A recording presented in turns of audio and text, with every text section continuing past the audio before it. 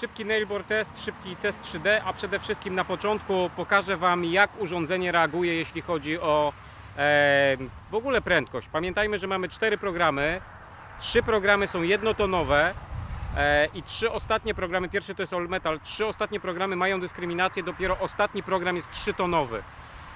61 kHz częstotliwość pracy, 10-calowa sonda w tym momencie. Typowe urządzenie do gold prospectingu i nadzieja dla tych, którzy szukają w wodzie. W tym rejonie cenowym 2800 zł to jest kwota za to urządzenie. Makro Gold Kruzer od firmy Makro. Zobaczymy, jak się spisuje. Zaczynam od pierwszego testu i zobaczymy, co to urządzenie jest warte. Czy rzeczywiście sprawdzi się po prostu w warunkach takie, jakie mamy tutaj, czyli w polu, ale mam nadzieję, że też będzie możliwość szukania w wodzie. Zaczynamy od uruchomienia urządzenia i sprawdźmy, czy to miejsce jest po prostu czyste i czy da się tym urządzeniem w ogóle cokolwiek tutaj znaleźć, czy ono się nie wzbudza i czy pracuje stabilnie. To jest program Gen. Powiedzmy, że ten pas jest wstępnie czysty. Możemy tutaj położyć i zrobić nasze stanowisko testowe. No i zobaczymy, jak się to urządzenie będzie sprawowało. Oczywiście pierwsza rzecz, którą trzeba zrobić, to dostrojenie do gruntu. Kliknięcie, dostrojone. Jest cicho, nic tutaj w All Metalu nie widać. Ułożę rzeczy i zobaczymy, jaką prędkość ma przetwornik. Oczywiście All Metal to nie jest najlepszy tryb do sprawdzania tego urządzenia, ale przelećmy przez wszystkie programy, żebyśmy mieli pełną świadomość. Przed nami 4 różne obiekty. Tryb Gen, czyli All Metal.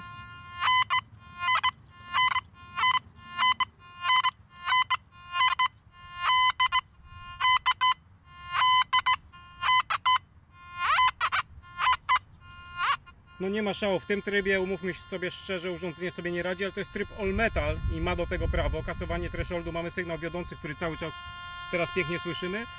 Przełączmy sobie na tryb Fast i zobaczmy, jak na trybie Fast będzie urządzenie sobie radziło.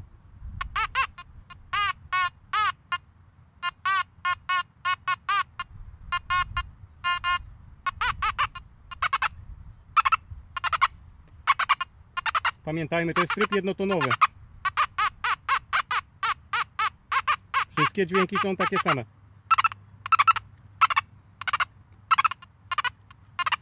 Bardzo szybko. Dobrze, przejdźmy na Boost. Zmieniam na program Boost.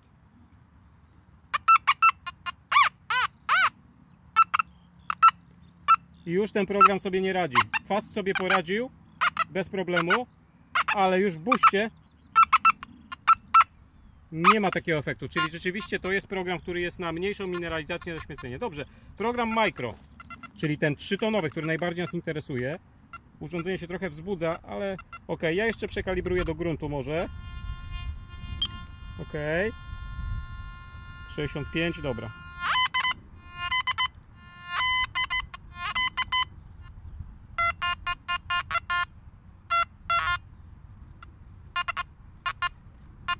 Przez chwilę był tryb kalibracji do gruntu i słyszeliśmy w jednym tonie w statyku.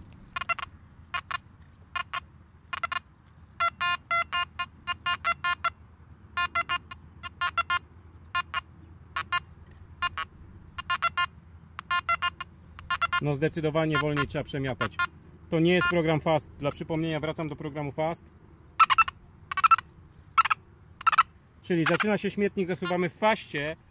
Chcemy wyłuskać coś konkretnego, wyrzucamy Makro, ale jak jest czysto, to jedziemy na Boostie, a jak jest zupełnie czysto, to jedziemy w trybie jednotonowym. Czyli tak naprawdę jedynie Fast tutaj.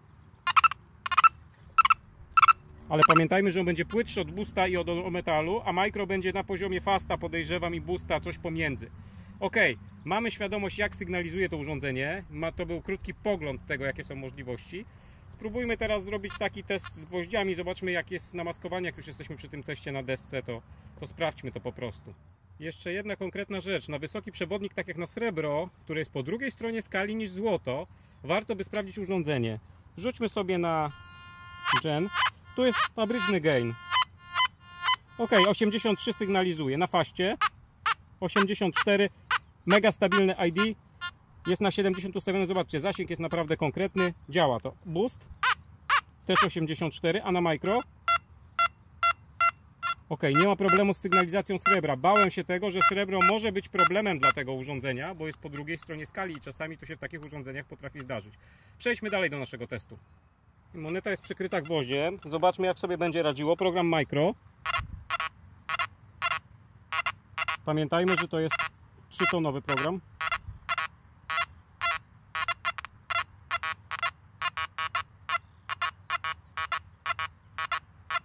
Patrzcie, mamy przez chwilę mignięcie wysokiego ID i później niskie. A zobaczmy, jak położymy w poprzek gwóźdź.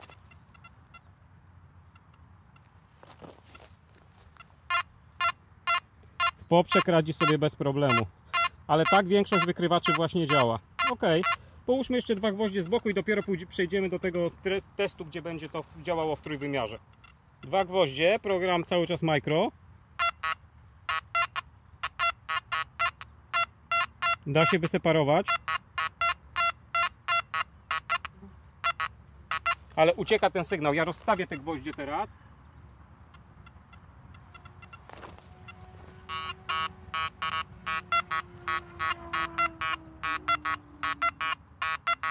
I będę je stopniowo zbliżał.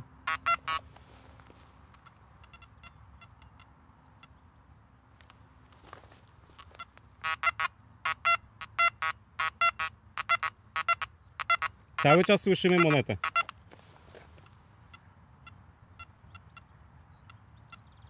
Zobaczmy teraz.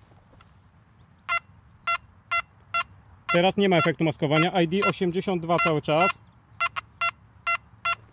Super sobie z tym radzi, ale to jeszcze nie jest w tym momencie, może być już bardzo ciężko. Dalej jest 80, zobaczcie. No i teraz wystarczy przełożyć, podejrzewam, że jeden gwóźdź w ten sposób. No i zaczyna być coraz gorzej. Jeszcze słychać. Ale wraz z przybliżaniem tego gwoździa myślę, że on już sam nam wystarczy w tej chwili. Jeszcze krawędziowo łamie, ale już ID spada. No i teraz, tak jak pokazywałem, przy położeniu niestety w tej orientacji takiej poprzecznej będzie z tym po prostu problem. No nie, to jest normalna rzecz w przypadku wykrywaczy. Załamywany sygnał, ale jest sztuczka. Ruszamy tak cewką i patrzcie. Tak się sprawdza takie niepewne sygnały. Tak, mamy niepewne ID, skacze w kierunku żelaza, ale jest na kolor, więc powinno się to sprawdzić. Ale już jeśli mamy takie potwierdzenie,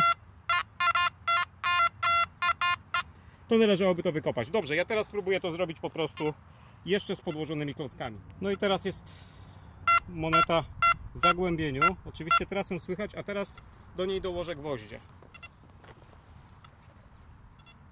Na razie tak poprzek jest bliżej i zobaczymy, czy ten efekt halo, który idzie od żelaza, będzie przesłaniał. Jesteśmy cały czas na programie Makro. Fast jest najszybszy, ale na faście za chwilę sprawdzimy możliwości.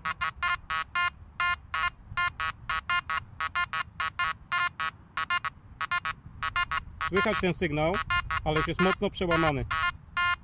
Na mniejszej cewce zestawu 7,5 calowej byłoby lepiej.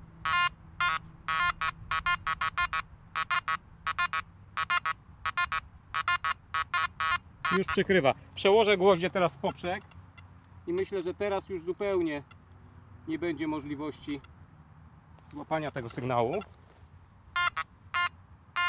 Patrzcie, nawet jest lepiej. Jestem zaskoczony w tej chwili.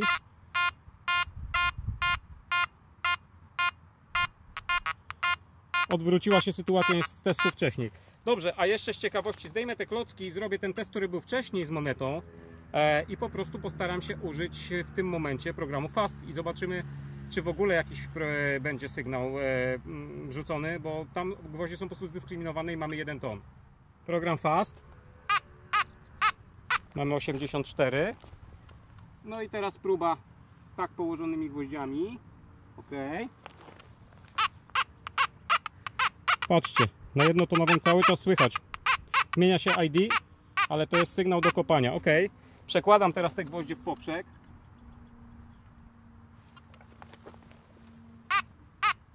(80) Bez problemu odseparowuję. Dobrze. Teraz kładziemy na monecie gwóźdź i drugi obok. I zobaczymy, czy w ten sposób w ogóle będzie w stanie nam odseparować obiekt.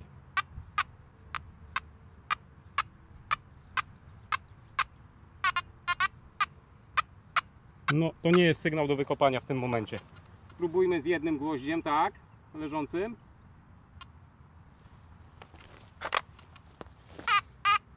Super. Super sobie radzi, ok. Przekręćmy.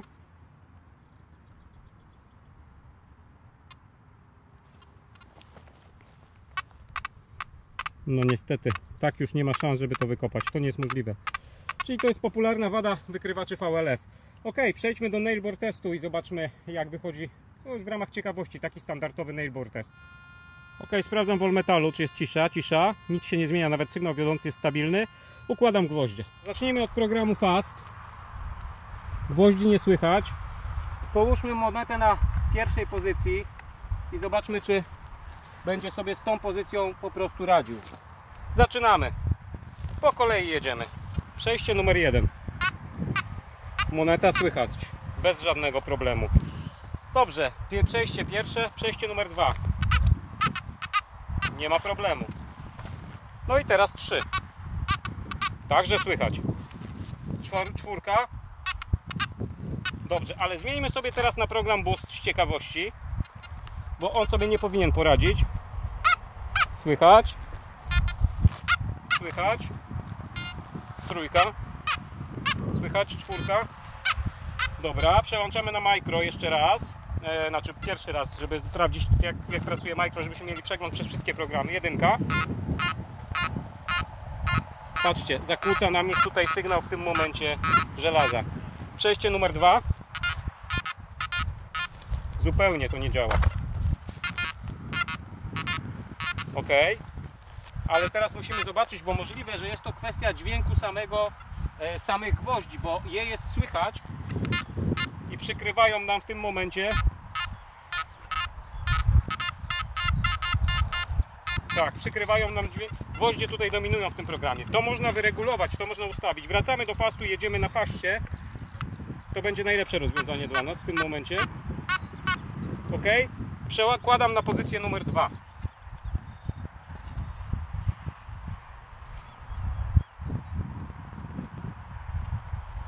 Moneta na pozycji numer 2 i zaczynamy. Pozycja numer 1. Pięknie słychać monetę. Pozycja numer 2. Przełamywany, ale do wykopania. Pozycja numer 3. Idealnie. No i teraz pozycja numer 4. Najtrudniejsza.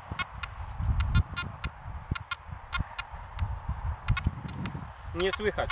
Trzeba byłoby spróbować to zrobić z małą cewką. To jest bardzo poprawny test. Tak to przechodzą takie urządzenia jak Golden Mask, Vista Warrior, Vista Gold. To jest ten sam poziom, tylko cyfrowego urządzenia, więc to jest naprawdę bardzo dobry wynik tego testu. Myślę, że trzeba będzie chodzić na programie Fast jak najmocniej ustawionym, bo on najlepiej separuje. Chyba że jest czysto, możemy używać Boosta, możemy używać All Metalu, ewentualnie Makro, ale widzę, że już program Makro nie nadaje się na duże zaśmiecenie. Będzie ten sygnał przykrywany, ale można za pomocą głośności żelaza. Ja spróbuję to zrobić w tym momencie. Przełączę się na trzeci program, wejdę w opcję i wyłączę sobie w ogóle żelazo. Głośność na 0, ok. I zobaczmy teraz, czy słychać monetę bez problemu na 1. Jest już gorzej na 2, słyszycie? Zdecydowanie. Tu mi się przesunął gwóźdź, ja sobie go poprawię. Nie. Nie, jest niestety gorzej. Czyli okazuje się, że tylko program Fast jest programem takim, który jest w stanie wyseparować te wszystkie rzeczy. To jest urządzenie do gold prospectingu i super. Czyli Fast jest bardzo szybki i działa jak urządzenie analogowe. To jest dobry znak i to jest dobra rzecz, jeśli chodzi o to urządzenie. Czyli mamy jakąś już świadomość. Urządzenie przeszło bardzo dobrze testy, natomiast niestety będziemy zmuszeni, jeśli chcemy pracować w śmietniku, pracować w trybie jednotonowym. Nie każdemu będzie to z Was pasowało i nie każdy będzie z tego powodu zadowolony. Także warto się nad tym zastanowić. W trybie 3-tonowym możemy chodzić po polu czy po miejscu, gdzie jest mniej śmieci. Jak się zaczyna dużo żelaza i duży śmietnik, to niestety trzeba przełączyć na program Fast i wtedy jesteśmy pozbawieni tego tonu. No niestety, kochani. Reasumując, dla kogo jest to urządzenie? Na pewno dla doświadczonych poszukiwaczy albo ludzi, którzy potrafią obsługiwać sprzęt przede wszystkim. będzie się dobrze, myślę, sprawowało, jeśli chodzi o szukanie w zaśmieconych zbiornikach wodnych, na zaśmieconych polach, ale niestety, jest to urządzenie jednotonowe. Jaka jest wada, jaka jest zaleta takiego rozwiązania? Mniejsze obciążenie mózgu, człowiek jest mniej zmęczony, komfortowo po prostu słyszy dźwięki, ale każdy sygnał trzeba sprawdzać na ID. Czyli jeśli mamy coś wycięte w dyskryminacji, to nie słyszymy. To jest tak jak proste urządzenie analogowe. Ja akurat tak wolę, nie każdemu to przypadnie do gustu. Niektórzy będą chcieli słuchać w 3 tonach, mają 3 tony, ale będą musieli się pogodzić ze świadomością, że nie użyją ich w ekstremalnym śmietniku. Ten program 3-tonowy do takiego ekstremalnego śmietnika się nie nadaje. To się wszystko zgadza z instrukcją. Tu ja nie odkrywam tutaj Ameryki w tej chwili. Sprawdzę jeszcze, jak urządzenie się w ogóle sprawuje w programie Fast, podkręcę gain, zobaczę, jakie będzie zachowanie w terenie i spróbuję normalnie, tradycyjnie poszukać jakichś znalezisk po prostu na tym pasie, który nie skończyłem z multi Kruzerem.